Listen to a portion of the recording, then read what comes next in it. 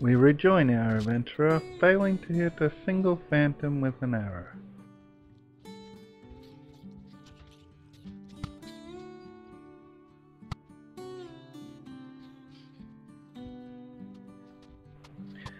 And soon he runs out of arrows. Forced to make more, the adventurer could only make 4 arrows.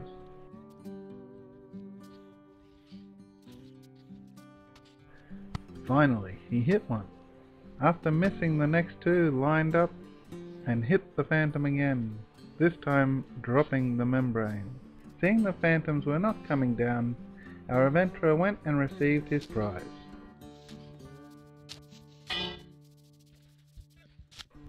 Unable to gain another, he headed back home.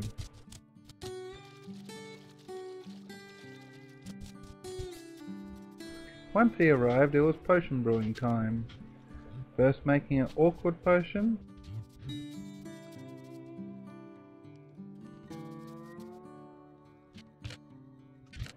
then turning into a slow falling. He grabbed a piece of redstone and made a slow falling of 4 minutes.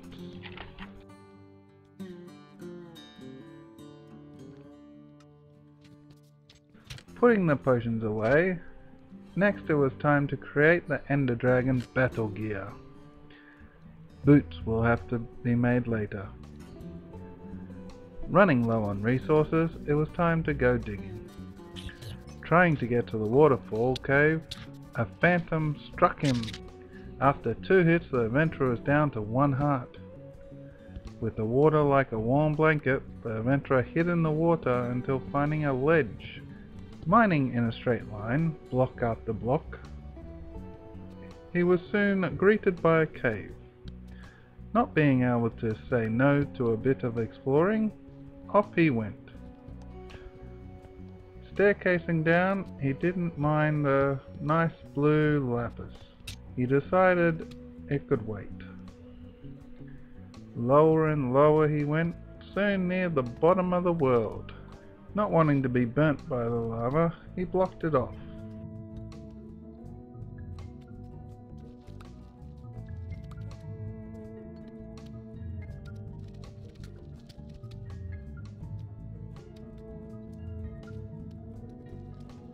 And started mining, trying to find any useful resources.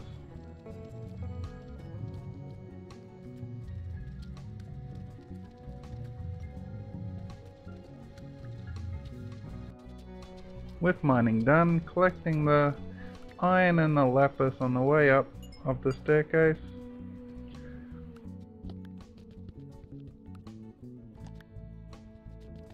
While on the way up, the adventurer got lost, but found the way eventually. Arriving at home as night fell, he took the chance to try and get more phantom membrane, this time with success. Continuing to try and enchant equipment for the dragon fight, he decided to upgrade the sugarcane farm into an auto harvest farm, as there was no need for a bigger farm yet.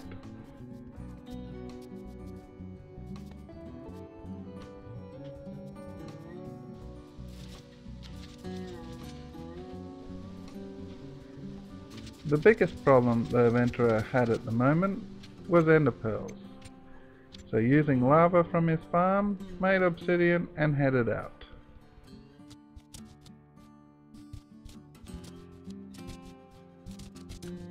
Reaching the ocean, he decided to cross the ocean in search of land. Along the way, the skeleton horse decided he liked the view of the ground better. Our adventurer had to leave the horse behind. Skipping across the water, soon he came to a village. Not wanting to go any further, he made the portal just outside the village and went through. The adventurer was looking for a warped forest, because the Endermen were fond of the greenish blue lands within that biome. But unfortunately, everywhere he looked, he could not find a sign of the forest. Knowing looking on the surface was best, he ventured out and soon face to face with skeletons and ghasts.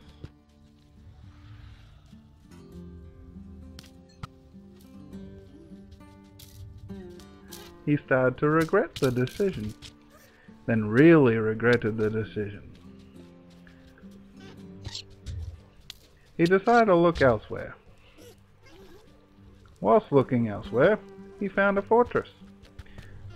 Being a person who sticks to a plan and doesn't get distracted would have meant the adventurer did not go investigate the fortress.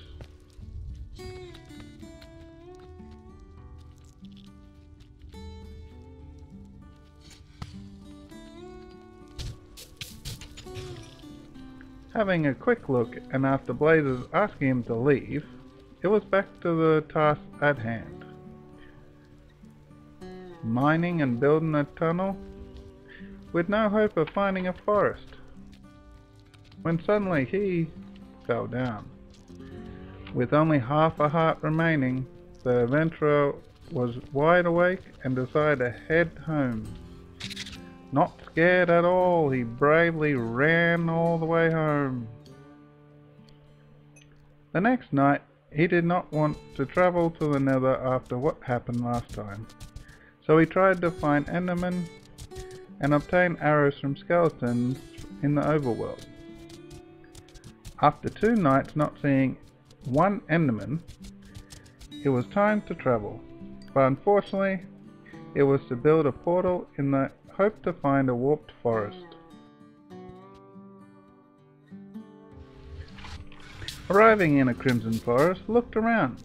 Even with his eyes put to max distance, there was no sign of a warped forest, so back home it was.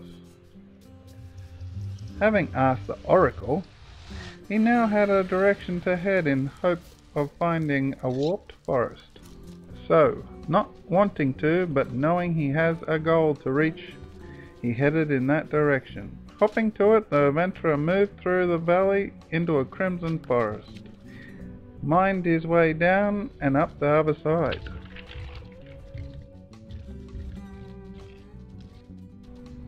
Then from behind attacked wild hogs. Taking the first out, the second had taken half the heart. When the third fell, all that was left was half a heart and pieces of bacon. Stunned and wounded, the adventurer knew he must go on and find the warped forest. Another crimson forest, a face full of lava, and then there stood just what he had been searching for, a warped forest. So, without a second thought, it was time to collect ender pearls, gathering 14 ender pearls in total. Now heading home, it was the final stretch of preparations. Mining resources and gathering experience from mobs for his battle gear, but being in need of more experience, he was forced to go to the Nether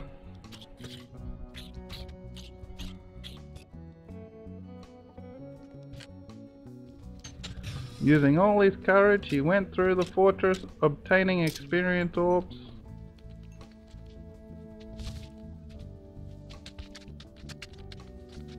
It was required to borrow more ender pearls from the Enderman.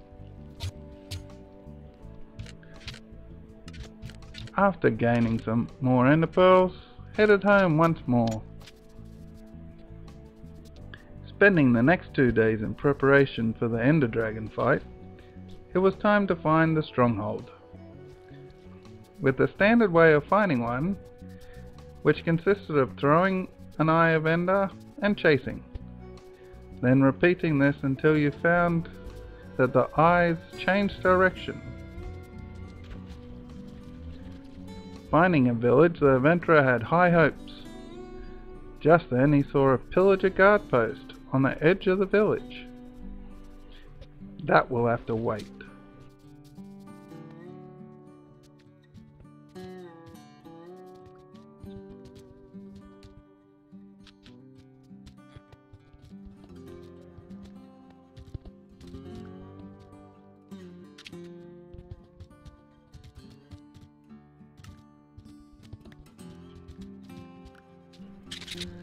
Into the stronghold he went, looking everywhere he could, finding nothing but his old footsteps.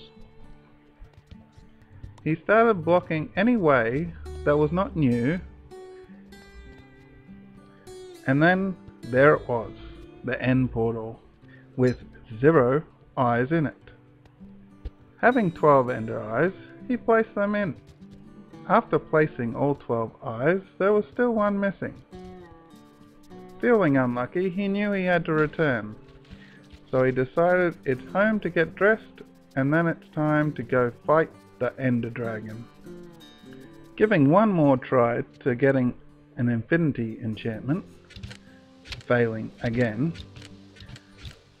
That aside, he got all of his equipment together.